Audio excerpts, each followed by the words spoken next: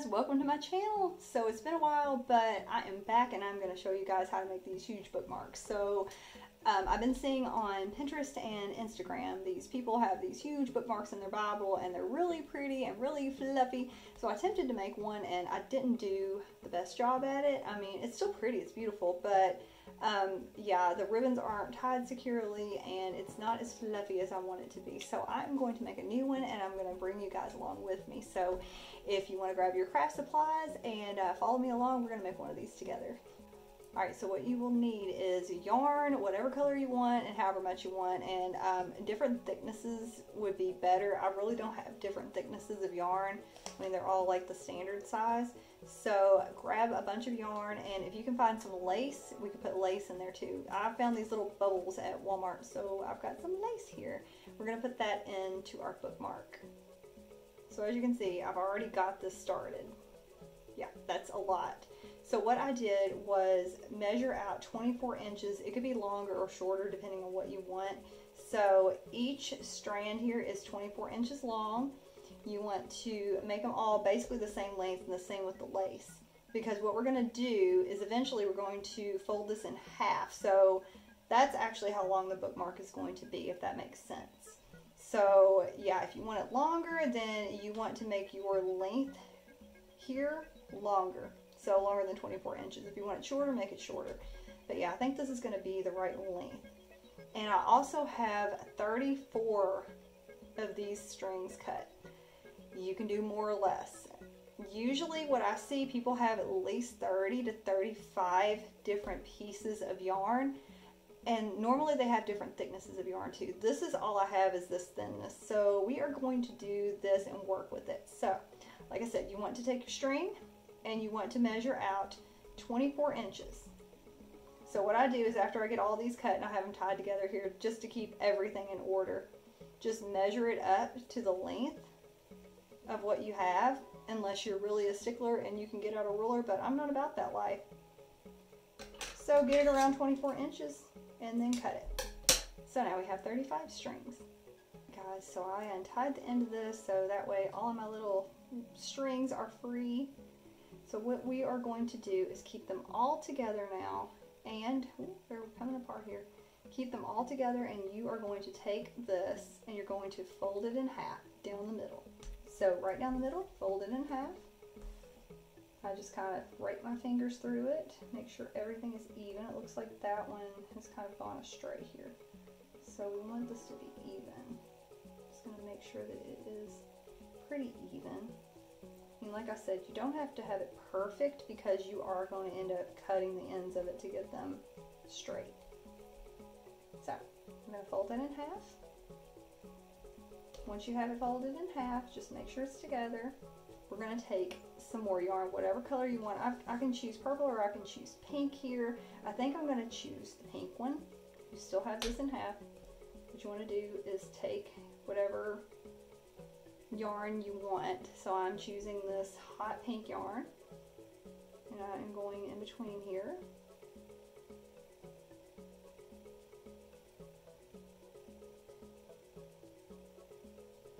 Just try to keep that in half.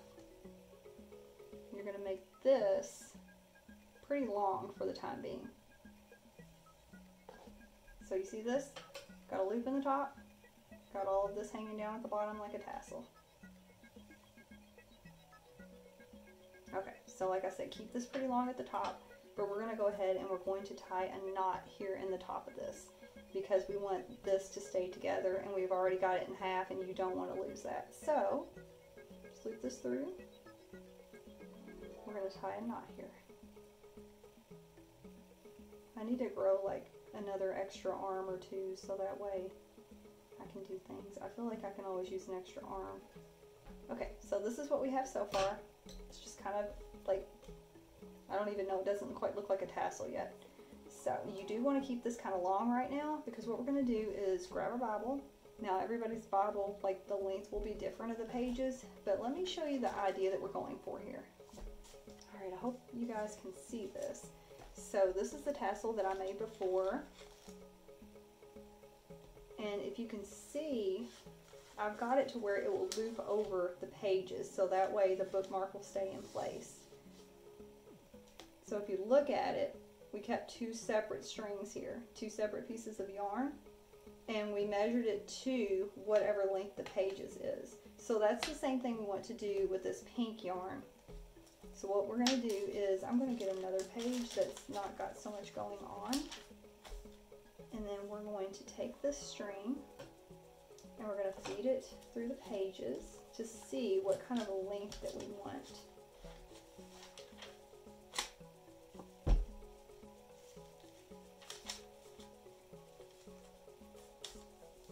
Alright, can you see this, guys? So there's my tassel at the bottom. This is about how long that I want my page to be. Now I'm going to extend it just a little further because you want to have some kind of string to work with. So I'm going to snip this off here. And then I'm going to go ahead and we're going to put a bead here to try to keep this knot down. And this is probably the hardest part of the whole thing. So I have a couple of options here with beads. I have this really pretty little purple sparkly bead, and then I have just like a metallic bead. It would be so much easier if you could find the wooden beads that have the bigger little hole in them, but I don't have any. This is what I had on hand, so we are going to work with what we got. What we want to do is thread both of these pieces of yarn through this, so this way this bead sits at the top of the tassel. Now I'm going to do this off camera because this is going to be a tedious thing that, yeah, I haven't found a good way to do this. If you have a needle, I guess you could thread it through, but I don't have a needle that is, the eye is not big enough for the yarn to go through, and the one I have that it's big enough to go through will not fit through the bead. So this would be the hardest part of it. Let me fast forward this.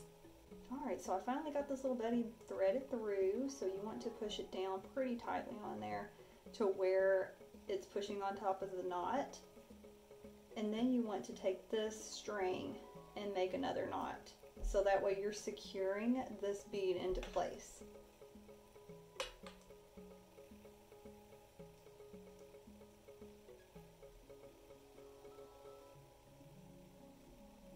I'm actually going to use a needle. This is just a what do you call this? A knitting needle? No, not a knitting needle.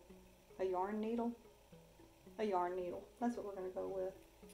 I'm going to try to push it further down onto the top of this bead to where it will stay put. Yeah, there we go. Alright, so we have it secured. We have the bead secured at the top here. So what we're going to do now is make sure, oh yeah, that's how I got it threaded. I made a little aglet on the top of it. So we're going to measure this back onto our Bible and see how far that I need to fix this to where it's not, we don't want a lot of leftover yarn. We just want a little bit. So I'm going to go ahead and thread the next bead wherever he went, right here. We're going to take the next bead and thread it onto the top of here, wherever we want it, and then we're going to secure the end with a knot. Alright, like I said, that is the hardest thing to do, is to get these beads on the end. So if you guys have any tips or any suggestions of how to bead, like put beads on yarn, please tell me, because your girl don't know. So I've got the bead on here now. So what I said to do is we're going to make sure it fits, which it does. We've already established that. But yeah, so I wanted to show you how this is going to work though. So we're going to put a knot on the end over here so that way the bead doesn't come out, and then we can slide it down and it will stay in place, so that way it will mark where our Bible is and it will keep its spot. So let's go ahead and tie a knot on the end of this to keep the bead into place.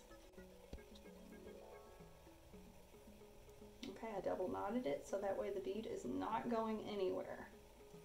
So there we go. We have two beads on here. This one's stationary. This one can be moved up and down to wherever you want it, and that way it will mark your Bible and it will hold into place. So our next step is we're actually going to form this into a tassel. So this is a pretty easy part. The only thing that we need to do on this part is to get another piece of yarn, whatever color you want. Once again, I'm just going to use this leftover piece from wherever I cut the top of this, and we're just going to wrap it. So you just choose wherever you want, somewhere around the top. You can make the little ball of the tassel as big or as small as you want. I think he's going to be about this big. So we're just going to go ahead and wrap it up.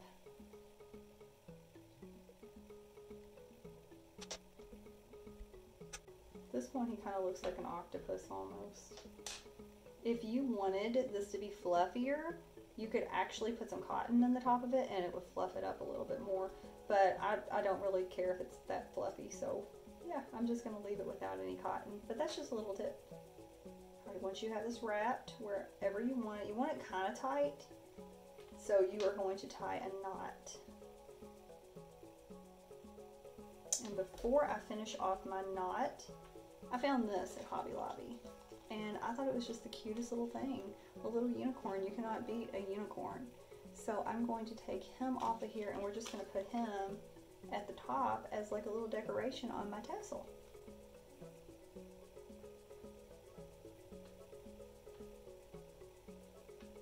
So once again, I'm trying to thread this through here. It would almost be easier just to take some pliers and just attach the little jump ring because this yarn is so hard to thread. Okay, once you get the unicorn on there, just tie it up. Make sure it is tightly on there so he is not going anywhere. So I'm going to probably double knot it, and if I can even triple knot it, I would. We'll see if we can once we get there. Alright, I can't really triple knot it because I can't get my fingers in there to triple knot it. Ah, I'm trying. But if it doesn't happen, I think it's pretty secure anyway. It feels to me like it is. So we want to take these little ends that you have of the unicorn. Once you get this good and tight, like make sure that it's tight. And you just want to clip those off right up to the knot. Alright, so we have our unicorn, and there is our tassel. And I think it looks pretty cute. Oh, he's so cute, and everything ties together and matches. How cute is that? Alright, so let me put it on my page over here and show you guys what the final result is. Alright, so there is the final result. I think it's pretty cute. So you can leave the tassel on the bottom here, or you can actually put it on the top. It doesn't matter which way it hangs on the Bible. But since I put mine in the bookshelf, this will be hanging off the bottom, which it's not going to work on a bookshelf. So I am going to actually flip this around to where it is hanging off the top and not the bottom. Okay, I flipped it around so that way it's going to hang off the top of my Bible instead of the bottom. But there it is. Look how cute. So adorable, so girly. I love the unicorn. I can't believe this was on clearance. It looks perfect with this. And yeah, so I hope you guys try this out. If you do, let me know. Tag me. Oh, by the way, before I cut out of here, I was going to let you guys see Hobby Lobby actually sells groups of these ribbons in different colors. So I got this neutral one yesterday. And I think it's really pretty. I love the neutral colors, and I think it actually would look perfect with this Bible because of the tan colors on the top of it and like the brown tones on it.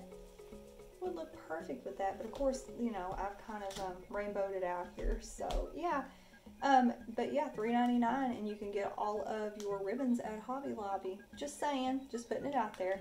But I hope you guys enjoyed this video, and if you like it, then give it a thumbs up, subscribe, and tag me if you guys make this. Tag me on Instagram. I'm DanielleAlyssa86 on there. So I will talk to you guys in the next video. God bless. See y'all later. Bye.